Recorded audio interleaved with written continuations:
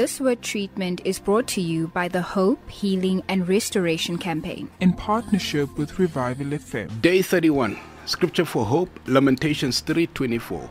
I say to myself, the Lord is my inheritance, therefore I will hope in him. Scripture for healing, Acts 19 verse 11 till 12. God gave Paul the power to perform unusual miracles.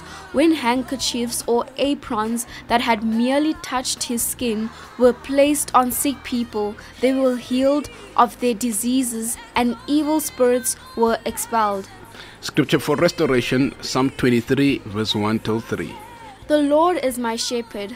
I have all that I need. He lets me rest in green meadows. He leads me beside peaceful streams. He renews my strength. He guides me along right paths, bringing honor to his name.